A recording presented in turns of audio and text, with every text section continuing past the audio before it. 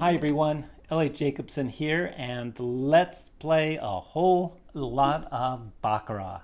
So what we're going to do is to test various systems, progression systems, and betting systems, and see whether any of them performs better than just flat betting. So here's how the setup looks. We're going to be running Monte Carlo simulations of 1,000 shoes at a time. That's 80,000 hands of Baccarat using Excel. And we're going to try out these different systems and plot the results. And so the one question that will probably come up in your own mind is whether simulations match reality. Well, what is reality? If you look at the way those shoes are shuffled in your neighborhood casino, they're either using an automatic shuffler or they are bringing in pre-shuffled shoes. Either way, those are being shuffled using a random number generator. And even if they were doing it completely by hand, simulations match reality. That's pretty much how the world works. So please don't let that be something that keeps you from following and learning something about the game as you watch these results. All right, so the systems we're going to try out are flat betting. We're going to try following streaks, see if we wait for a certain pattern to happen and then make a bet, whether that changes our results. Then we'll do the Martingale, which is famously doubling up after a loss, and then a couple other systems, the D'Alembert and Paroli systems, and I will explain those when we get to them. So to begin with, let's do some flat betting. We are always going to bet $100 on every single hand. We're always going to bet on player. And the reason we're going to bet on player is that, first of all, it's simpler to do the accounting. And secondly, in the majority of the casinos worldwide right now, there is a non-commission variant of Baccarat that pays 1 to 2 on a banker winning 6. And that actually has over a 1.4% house edge on the banker bets, making the player bet the best bet at the table. So we are going to be doing this bet because of those reasons. Now let's just do a simple computation. The T-win, the amount the casino expects to win, is $100 per hand times 80,000 hands times that 1.24% house edge. We see that's $99,200. That's our baseline theoretical win for the casino. So let's just go ahead and look at one of these simulations for flat betting. So this is how the graph will look whenever we run one of these. And just to orient you here, when we are looking at this thing, this line right here is the break-even line. The blue line here, that's the theoretical win. That's the amount the casino expects to win. And the red line is the player's actual results. So for this example, this little run, you notice that after 120 shoes, our player was still ahead. You can go in a very long time beating the house, but you notice how we're more or less hugging this theoretical line. Well, if I run a few of these simulations, and again, each one of these simulations is 1,000 shoes, which would be the better part of several years of play for the average player, you'll notice how we do well for a while, or we do extremely poorly for a while. But roughly speaking, the results will be somewhere around the theoretical. Now, they can sometimes vary quite a bit. And you notice this person is doing considerably worse than theoretically expected. And that's just because the game has its own variance. In order to get something that's going to actually converge to the theoretical win, you would have to run on the order of 100 million shoes to 1 billion shoes, which is typically what I do for my professional work. All right, so that's the flat betting situation. So next, what we're going to do is to look at streak betting. And in this situation, what we're going to do is look at betting $100 per hand. But we're going to wait until there's been 2 consecutive player wins in a shoe. And when that happens, we will bet player on the next hand, and we'll follow up with player every time until we get a banker or a losing result. So at the start of every shoe, also, we will start over. So let's just go ahead and run that spreadsheet and see what happens. So here we are with the Bet the Streak simulation. And the thing to notice here is that the amount that we are losing is considerably less. And that's just because we're not betting very many hands. And when we do bet, again, we're betting that flat 100. So as a system, this system certainly succeeds in having you lose less, and it's only because you're betting less. But if we run this simulation, you will notice that it is not changing the fact that we're losing. We continue to lose here, even if we follow this idea that things will get hot, numbers, player or banker will be hot. It does not change anything really in terms of the net effect that losing is losing, and we can just see that happening here. All right, so this is 1,000 chews at a time every time I click this button, so you can really see how much we are playing, and that a lot of times we do much worse than expectation, sometimes we do better, but things pretty much group around that blue line. One way or another, we are going to be a loser if we use a streak betting system. All right, so let's now go back and see what comes next.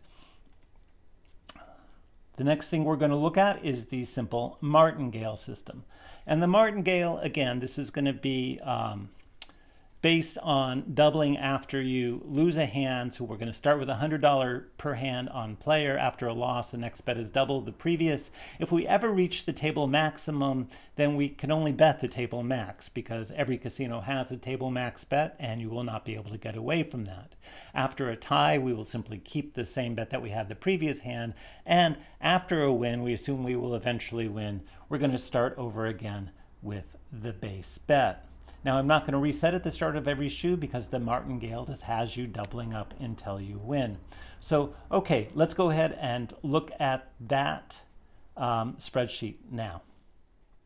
All right, so here is the simulation of the Martingale. And in this particular simulation, you notice that I have a max bet set up over here. The max bet is very important for the Martingale. So I have this set at 10,000. Let's just make it much smaller. Let's just start with the $1,000 max bet and see what happens. So here, if we have a double up system, then we can only double up 100, 200, 400, 800. And then on our fifth loss, we'd be forced to bet simply 1,000. So again, you can see that because we're going to be betting larger amounts of money, the theoretical loss is going to be substantially higher. So you notice here, using a Martingale system, rather than that $99,000, we're expecting to lose sometimes $250,000 or more. Now, the higher I make this number, two things are going to happen when I make that number higher. Number one is that we are going to lose more because we're allowing ourselves to bet more in certain situations.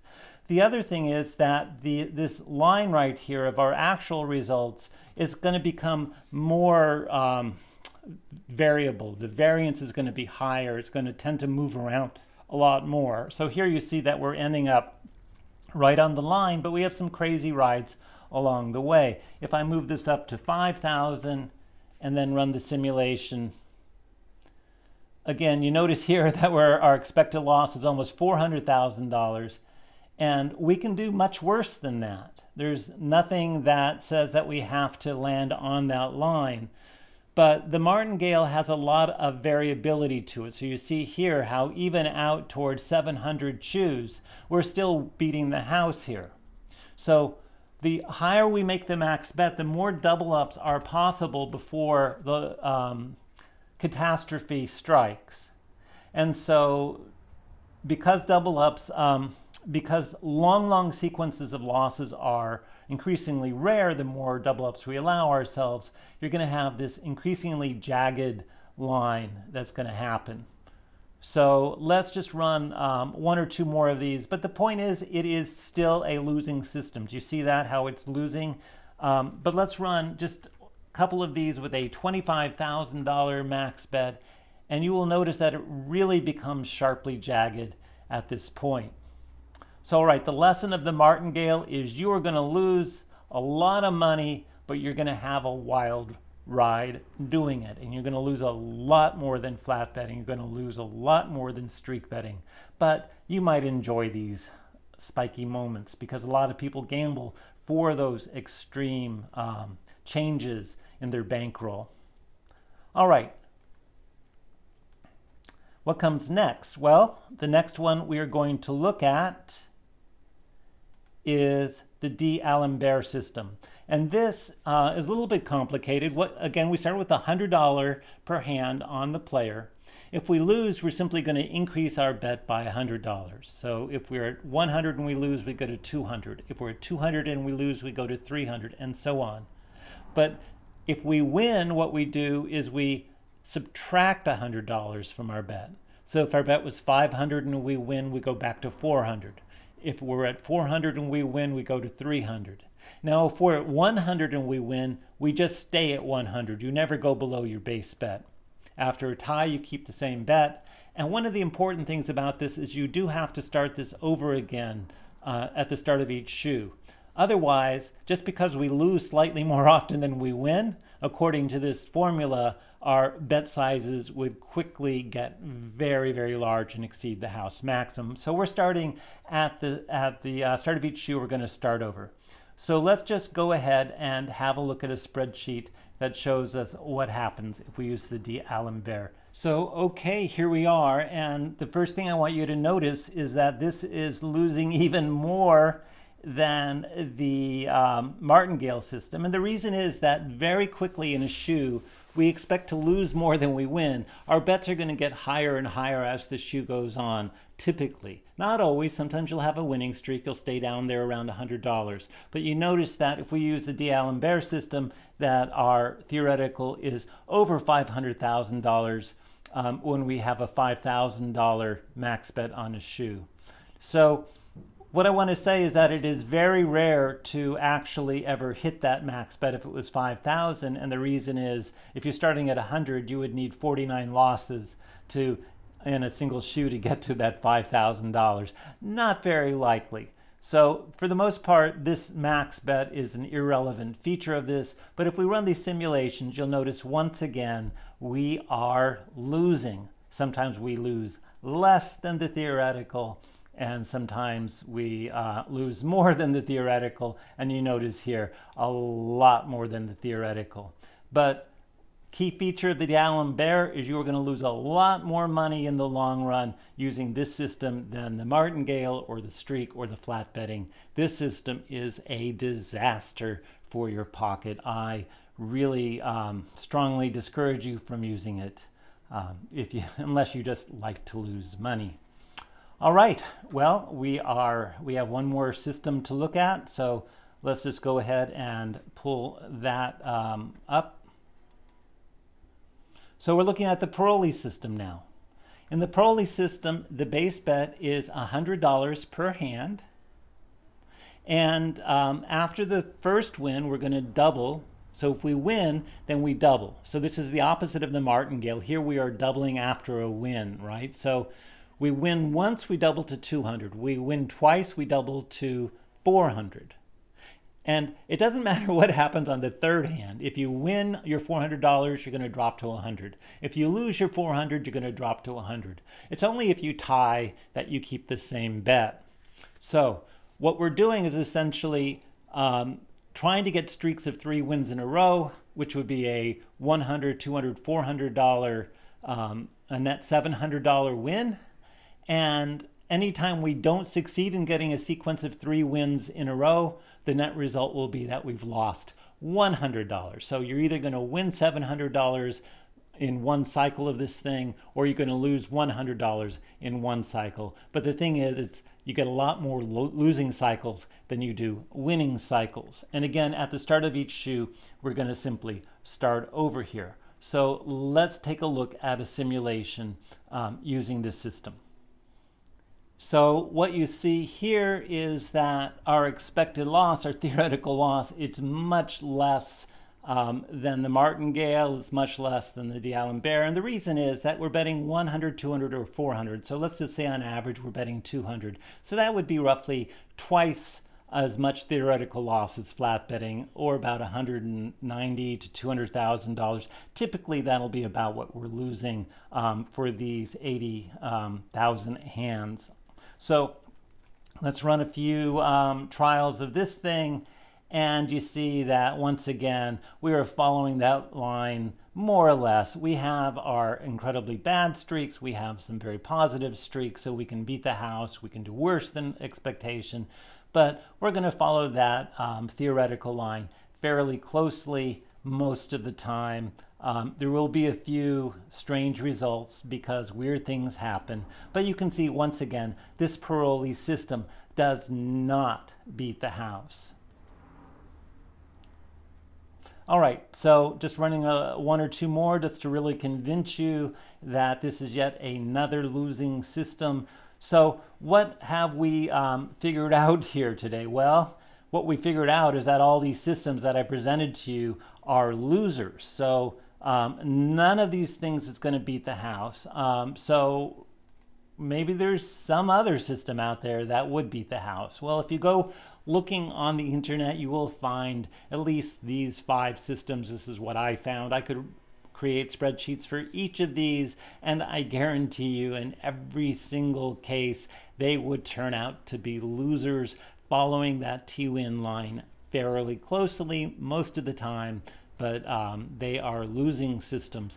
So I'm not going to bother analyzing these, but please don't let anybody tell you these things win. They don't win. They are losers. And if somebody tries to sell you a system based on one of these ideas, whether it's one I presented here or one of these other worthless systems that I've enumerated, if somebody's asking for money for their system, they are a scammer. If they're claiming that their system wins, they're a liar. So don't get scammed. Don't listen to the liars.